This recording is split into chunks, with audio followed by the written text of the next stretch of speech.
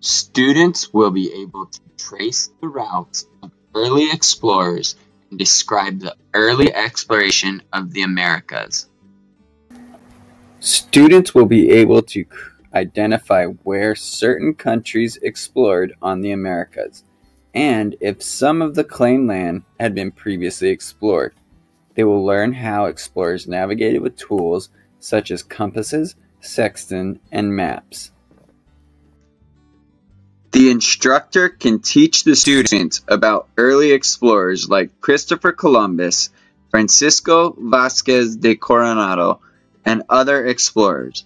They can read passages from ships' logs about what the explorers were going through during their time of travel. Also, the students will learn how and why the explorers were exploring for their countries. The students will expand their vocabulary by learning about the technological advances that made sea exploration possible with words like compass, sextant, astrolabe, seaworthy ships, chronometers, and gunpowder.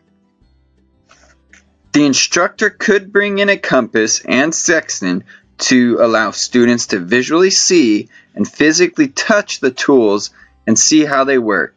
A good example and question an instructor could ask is, point in the direction north or south, east, and west.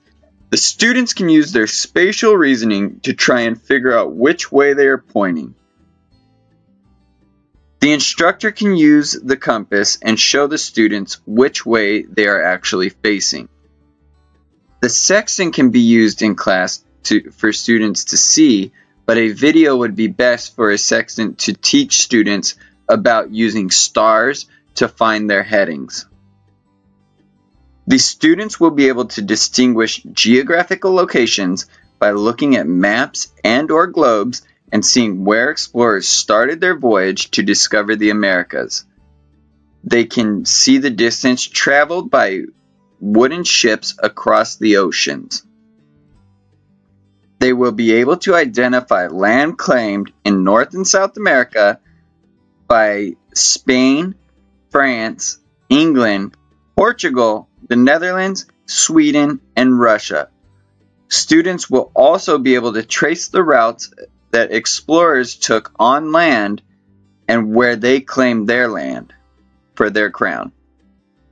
Students will be able to construct paths to and from school, identifying key navigational markers to navigate their routes with accurate readings like turn at the phone booth, east-west, or north and south, 30 steps, and so on. The instructor could use many different activities to teach students about navigation and exploration. They can follow directions on handwritten maps, then follow it and go so many paces, then turn the appropriate direction, get to their destination. Once they get to their destination, they can explore and come back to class and share with the class what they explored.